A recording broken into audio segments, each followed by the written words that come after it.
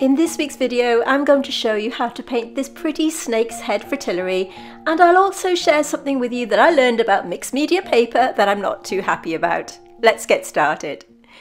Okay, so first of all, let's talk about materials. Today I'm using De La Rowney mixed media. Just use whatever paper that you have and that you're comfortable with. And I've traced down the outline like this by printing off the photograph and just using a 0.5 mechanical pencil, but you can of course draw it freehand if you want to. I'm using a number 8 round from Zen Art supplies, as well as a selection of their different brushes from their fine line selection. The colours that I'm using today are Buff Titanium from Daniel Smith, Moonglow from Daniel Smith, Permanent Violet from Winsor & Newton, and we have Rose of Ultramarine from Daniel Smith, Cadmium Yellow Pale, Winsor Orange and French Ultramarine from Winsor & Newton, and I will link all the materials I'm using in the description box underneath this video, but as always, please use what you have. Because you've asked, we are keeping the reference photograph in screen throughout the tutorial. Watercolour is all about building up your colours slowly and carefully, so you can see me here with a mix of Buff Titanium that I'm adding all over the bud of the fritillary like this, and you can see I've done a separate colour chart video here which I will link on the top right hand side of your screen, which shows you how to match your colours in a super easy way. So I'm going to use Buff Titanium on the little areas that you can see here using my number 8 round. So I decided this brush was a little bit too big, but I used it at the beginning for speed. Once the Buff Titanium is dry, I'm using a watery mix of Rose of Ultramarine by Daniel Smith. This time I'm applying a really watery mix to form the base colour of the pink tone that you can see on the fritillary.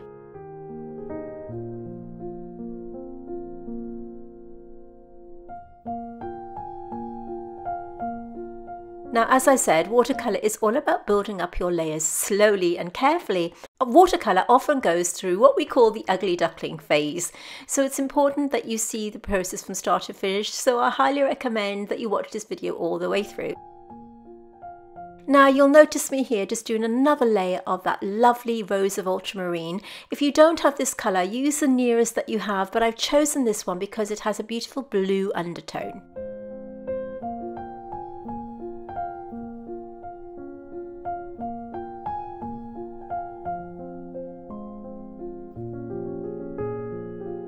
You might have seen at the beginning of this video that we have a free reference photo and line drawing to accompany this tutorial. In fact, all of our tutorials here on YouTube. You can access this in a few ways.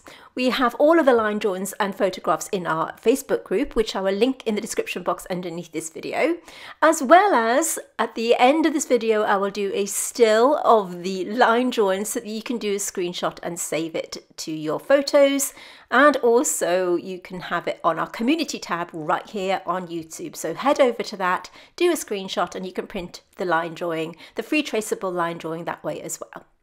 While we're waiting for the flower to dry, our first wash of the flower to dry, we can mix our greens, and you can see me here doing a mixture of Cadmium Yellow Pale and French Ultramarine in different ratios. So I have a very yellowy looking green where I've added more of the Cadmium Yellow Pale, and more of a bluey tone where I've added less of the yellow colour.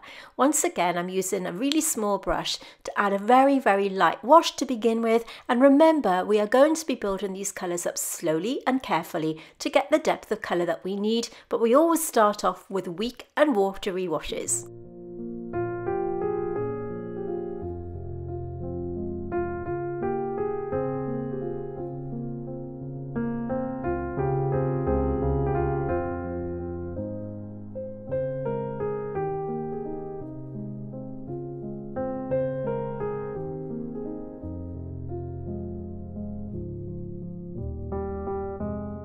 I'm dipping in between the colour greens on my palette here. I'm not being too fussy and I'm not sticking exactly to the colours on the photograph, but I'm just using the photograph as a guide.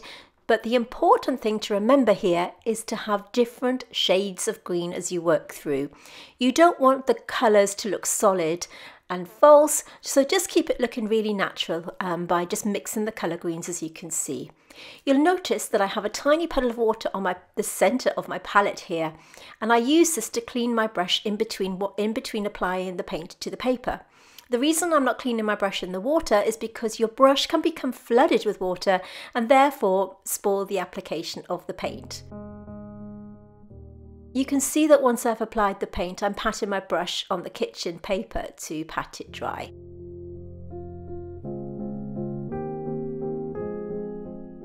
I do have a particular way of applying my paint, and I have done a separate video on this. If this is something that interests you, then I will put it on the top of your screen right now, so click through to that and you can watch it later on after you've watched this video. Continuing the process for all of the other leaves, dipping in between the colour greens that I have mixed on my palette. You'll notice that I'm patting my brush on the kitchen paper to remove the excess paint before I apply it onto the paper, as you can see.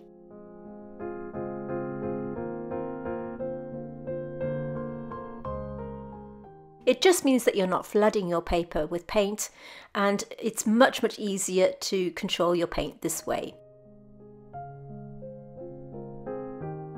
This time I'm using the more blue tone. Just carrying on the process with all of the other leaves like this.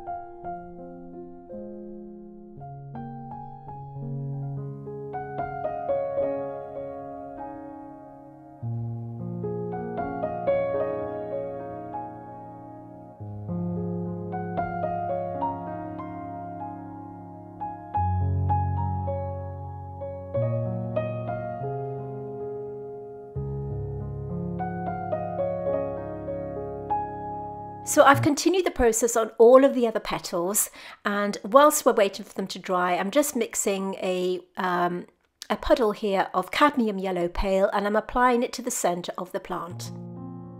Remember that these are just our base tones, and we will continue to build them up as we work through the tutorial. So pretty much all of the base tones are now in place. I've just added a tiny bit here of Windsor orange, and we're applying this to the centre here to give it a bit more depth.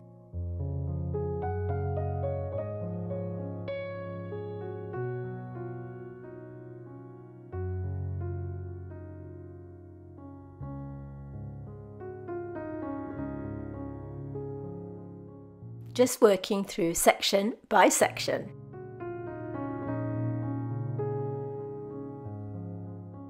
You can see the colours that I'm pointing to here, and I'm using my really stubby old mixer brush here. Don't use your good brushes for mixing your paint. So we have Buff Titanium with Moonglow and Buff Titanium with Rose of Ultramarine here. If you don't have Moonglow by Daniel Smith, you could use something like a neutral tint. That would work just as well, but I happen to have it within my kit, so I'm using it today. Notice that beautiful subtle kind of creamy colours that we have here. This forms the sort of soft colours that you can see on the bud. They are very, very gentle hues and gentle colours, and these two colours mixed together work beautifully. So we have the Rose of Ultramarine with Buff Titanium and Buff Titanium with Moonglow. So you can see by building these colours up slowly, we are creating not only the colour, but also depth and form.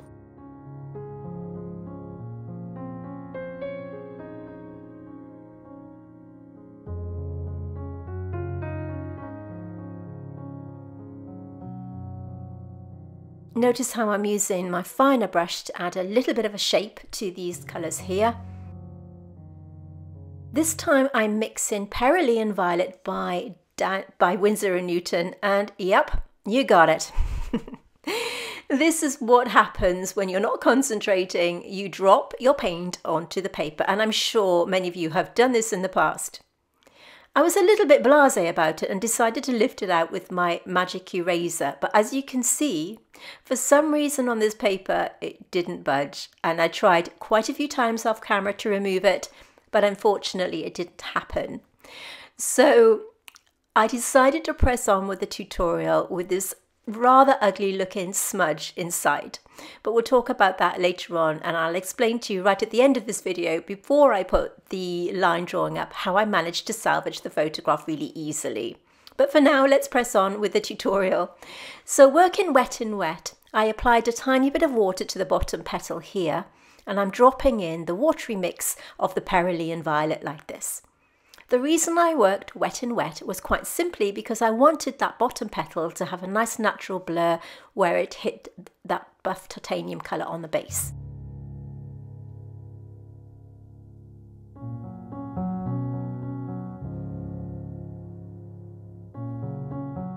Just adding some water. It's a little bit discoloured from the other wash, but that's plain water, and you can see me dropping in that beautiful Cerulean Violet. Now remember, all of these colours will need to be built on as we work through the tutorial, but this is our base tone and our base colour on which we will build the colours later on. This is a size 2.0 fine line brush, but use whichever brush you have that has a really fine point.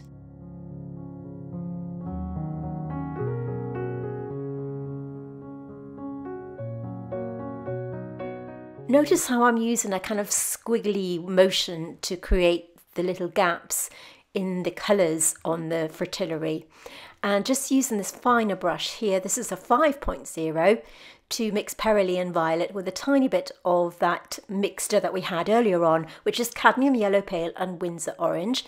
I just felt it needed a little bit of a boost there, and you can see me lifting out some of the colours to start the pattern that's going to be on the petals that are underneath. With this watery mix on my brush, you can see how I'm just adding a sort of gentle wiggling motion to create the shapes of where the kind of checkered look on the Fritillary is. Now, I'm not strictly sticking to the photograph, we just want to give the illusion of this pattern being there. I've tried to simplify this tutorial as much as possible so that it is suitable for all levels. Because we use a learn to paint as you paint approach to teaching, I wanted to make it accessible for everybody so that you can all join in.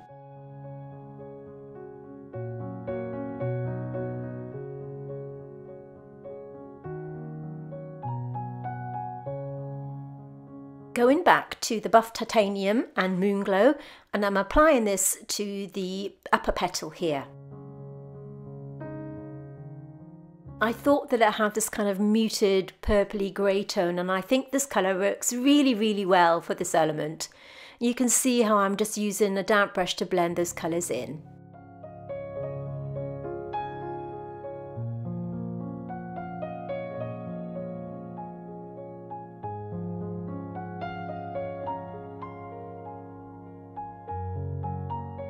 And just continuing the process on the other petals. And you can see the colours that I'm picking up from my palette, so I won't repeat myself as we work through the tutorial, but it's quite apparent the colours that I'm using. So now that this wash has dried, I'm going over it again to enhance the colour, as you can see, but this time not going over everything, I'm leaving little gaps.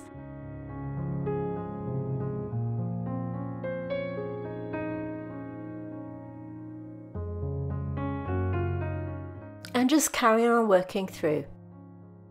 You don't want this to be a solid colour. This is the beauty of watercolour, how you can just build up your layers. But please make sure that they are very dry before you apply your next layer.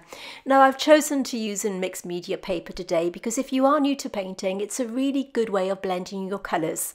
I'm a huge fan of cold pressed paper, which has its own kind of merits, but for me mixed media paper is a really great one for beginners, and if you're it really helps the blending process. You saw me there just adding a plain water glaze to unify everything, and it's really important that you make sure that everything's completely dry before you do this next step. By adding that plain water glaze, it just kind of blends the colours together on your painting.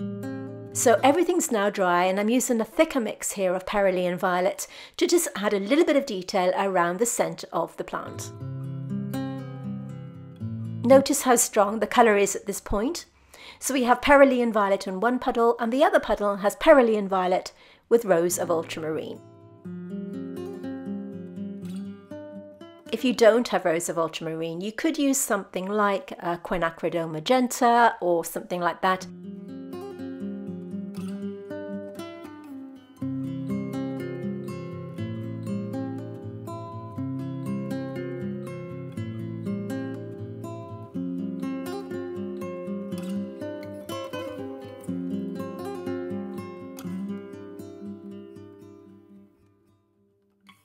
If you don't have the colours that I'm using and you're struggling to match the colours that you have to the colours that I've chosen, then please let me know in the comments below the colours that you have, and I will do my best to try and help you match up those colours. You can see how I'm using the tip of my number 5.0 brush to create a little bit more shape here now. We are given the illusion of that checkered look just by gently creating these little circles. And also creating some veins.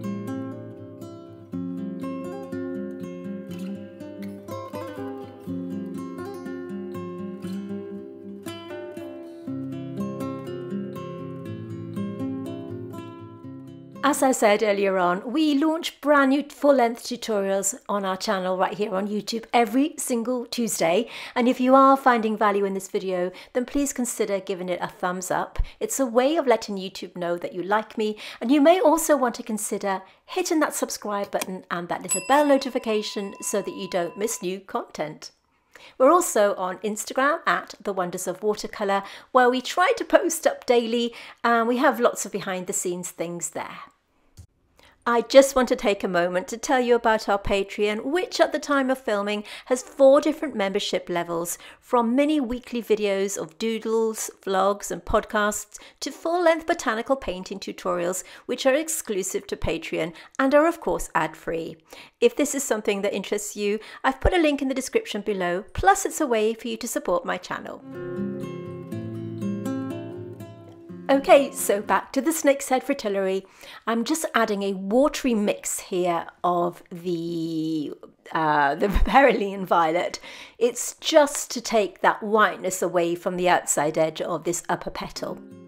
So a very watery mix there going on, and just picking up that darker colour to enhance the colour that we've already applied.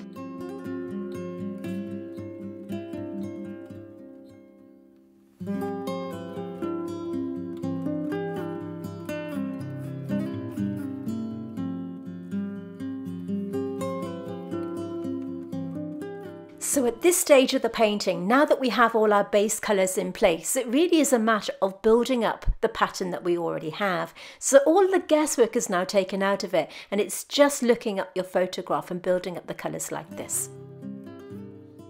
So you can see, once again, I'm dipping into all those different colour wells on my palette here and working through.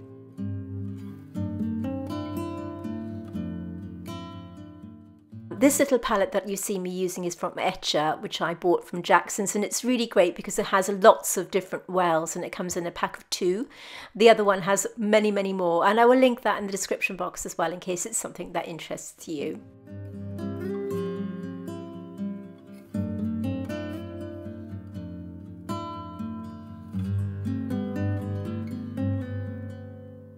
Remember to blend through with a soft damp brush.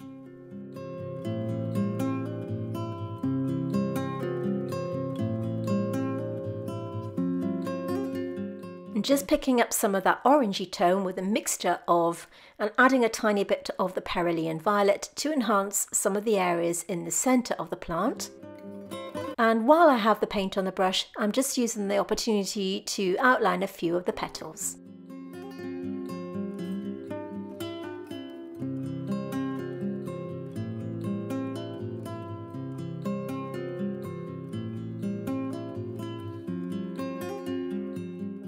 Going back to my error, my paint splash, this is the first time I have really not been able to remove it, and I think it's got something to do with the mixed media paper.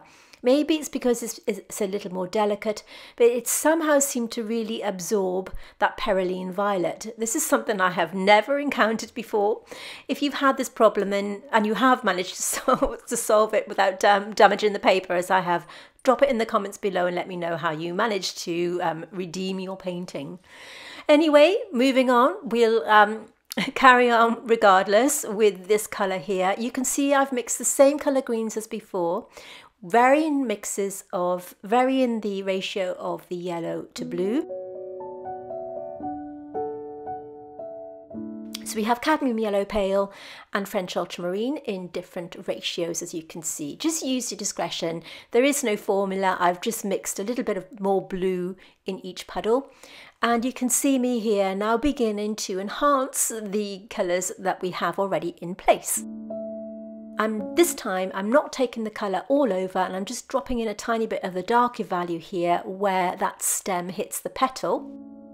This is the darker blue tone, the blue-green tone, and where that error is, where I've removed the paint in error there, I'm just gently taking the tip of the brush to create this illusion of texture. You can see that I'm not taking the colour all the way down, but instead just giving the illusion of there being a little bit of texture on that stem. Maybe it's taking your eye a little bit away from that error. And just sharpening up the edges like this. Dropping in that darker value and outlining the outside edge of the stem.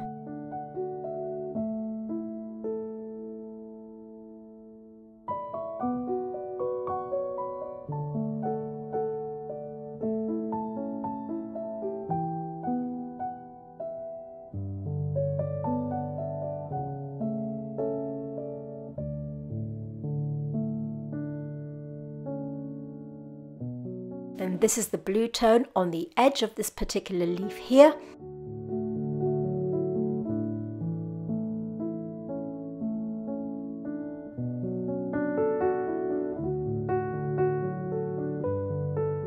So for this I'm using my number 5.0 fine liner brush, but just use whichever brushes that you have within your kit that have a really fine point.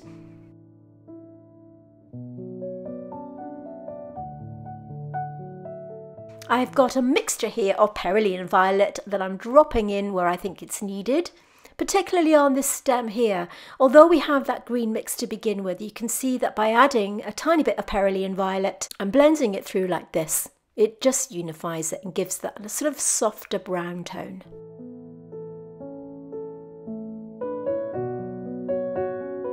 And again on the outside edge here. This looks like it could be the beginning of another bud, I'm not sure, but it just had a kind of browny tone.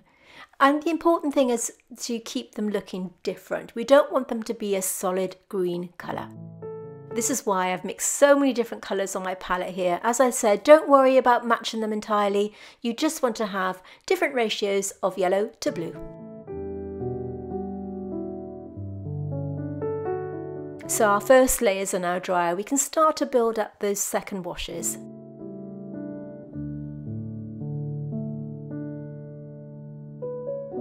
Working carefully around any adjoining leaves. I'm adding a tiny bit of that purple tone to the tip.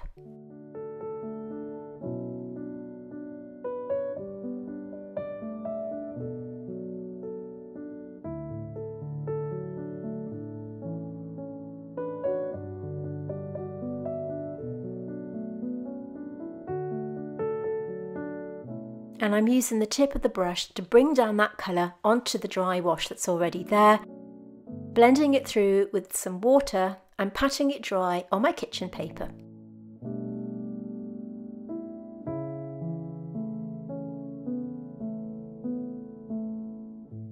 Notice how I'm blending the outside edges into the paper like this and adding a tiny bit of Cerulean Violet to the tip and blending it through once more. Now it's up to you what you do with the bottom parts of these leaves. You could actually take your paint right the way to the end of the paper and give them a really sharp, cropped look, or you can do as I've done and just blend them into the paper. The paint is almost dry at this point, so I'm just using my fine liner brush to add a little bit of detail and veining as I work through like this. It gives the illusion of that leaf having a little bit of texture rather than it looking flat. And already that's made a huge difference. And I've continued the process on most of the other leaves using exactly the same method. So once again, I've cleaned out my palette and you can see I've got my puddles of yellow already mixed, and I decided to add a tiny bit of sap green. Now you don't have to add sap, but most people have sap within their palette, so I've added it at this stage to create a little bit more vibrancy. But of course it's optional. Add in the bluey green mix here and outlining this leaf with my fine liner brush.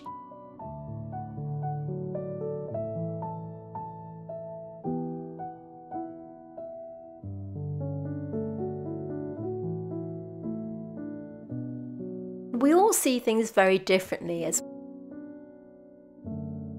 so if you feel that a particular leaf has a more bluey tone, then go ahead and put that blue tone in. As I said, I'm not sticking strictly to the photograph, it's just to give a guide to make this super easy for everyone to paint. And enjoy!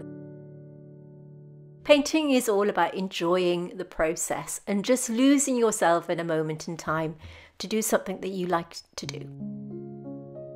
So once again, using my fine liner brush and just enhancing any of the areas that I feel needed a little bit of a boost, but making sure that everything's dry.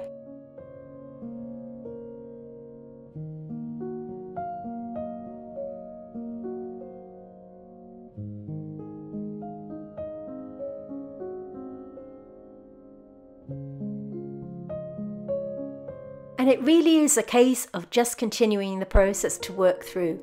Any areas that you feel need sharpening up, now is the time to do it. I'm adding a tiny bit of a green tone to the center of the plant here, and once again just looking at my photo, and if I feel that any of the leaves need darker values, this is the time to do it.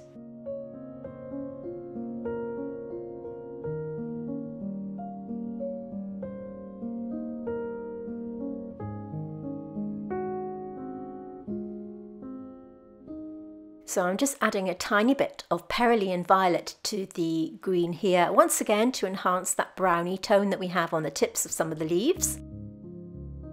Cleaning my brush and blending it through.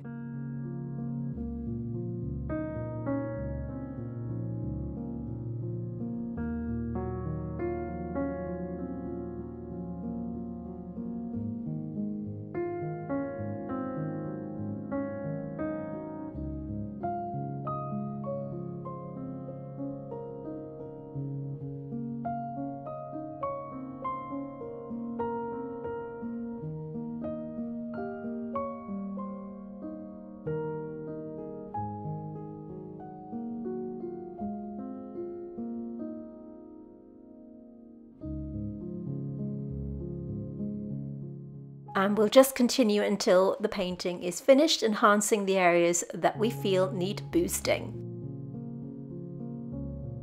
Remember to stay right until the end of this video, where I'm going to show you the line drawing for you to screenshot.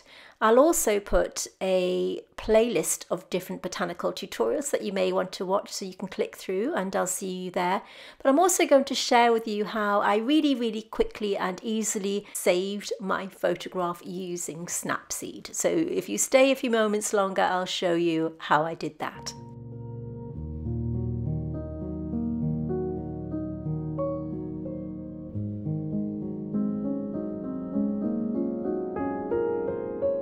So just continuing the process like this until we're finished. Snapseed, by the way, is a free photo editing app that you can get both on Android and iOS. So just in case you haven't got that already. I know a lot of people use Snapseed to do their photo editing, as I do. It's one of the apps that I use all the time. I use Pixelmator, Snapseed, and also Visco. But Snapseed is a free app that anyone can download, and it doesn't cost a penny.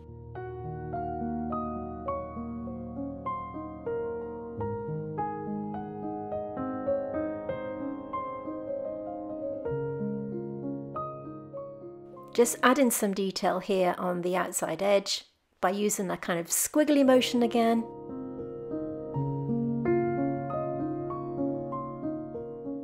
Until we're done.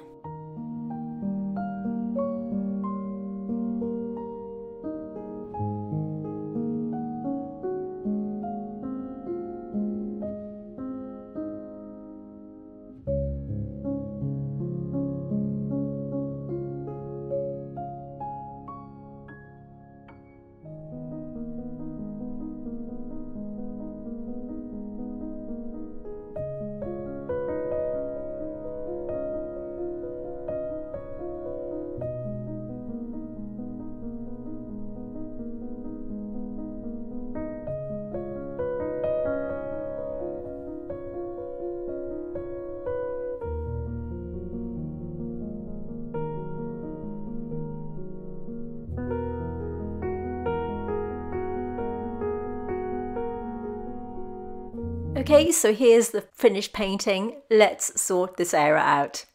Launch your Snapseed app, and all you need to do is go to the healing tool and quite simply hold your finger over it.